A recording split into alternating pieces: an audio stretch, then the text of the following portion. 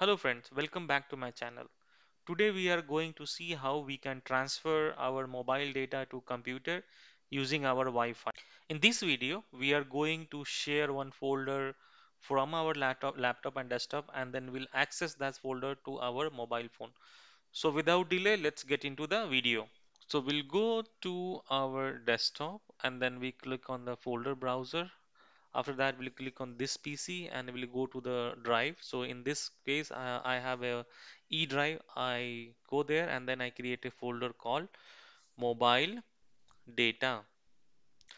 And then after clicking that mobile data, we have to share the folder. Therefore, we right click on that and we go to give permission and then select the user which you want to share it. So in this case, I have selected my user and click on share. And then after doing that, I click on the done. So this part is done, the sharing part is done from our computer side. So what we have, the important part is we have to identify the IP address of the PC. So you can see here, I go to the command prompt and run the CMD and then I just run the IP config. I can see this. I'm connected to the IP 192 series and I'm connected to the homeline Wi-Fi. So this is very important. Your mobile and your PC both should be connected to the same Wi-Fi, right? And then I go to the mobile. You can see here mobile is also connected to homeland here. And then after going to, you go to the browser, folder browser. Here you can see the my file. And then you can right hand top corner, you can see plus symbol. Here you have an option, you can select the network drive. Just click on the automatically search. So it's automatically searching the network drive. You can see here, this is search, this have searched and this search the my LP, and you can see the IP address of my machine here 10.129. Don't change anything, just add your username and password, the login username and password which you used to log into your computer. So after that, and just click on the OK, and I can see here, I can see the folder now, and you can see the mobile folder here. So what I do is, let's go back to the, let's create one folder here. So I can see, I can create a folder called DWA121, and I can see this folder is, it will show the folder on the computer. So no worries. So what I'll do is I'll just go to my files and I've selected a few files to be transferred on my mobile phone.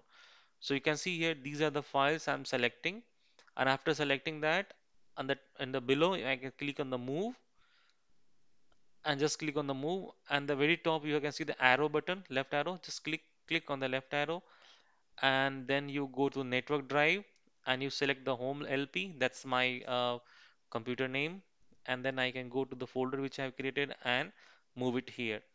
So you can see these files are moving to my computer on very easy go, and it's the same Wi-Fi. You don't have to connect any cables or pen drive, ETC, OTC, OTC, anything. So just a very simple process.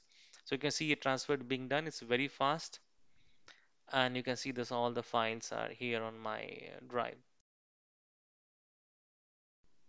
Sometime due to system issue or firewall issue, your mobile doesn't show you the folder to show add here. So I'm going to show you the manual process. So the process is same. So just click on the plus button and then it will I start adding it.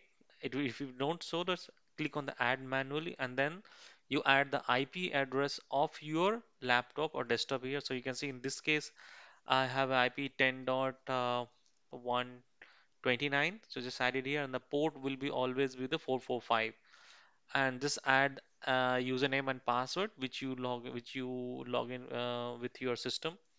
And you can see here this is the system has been added now, the mobile folder has been added now. So that's it for today's video now, guys. See you in the next video. Thank you.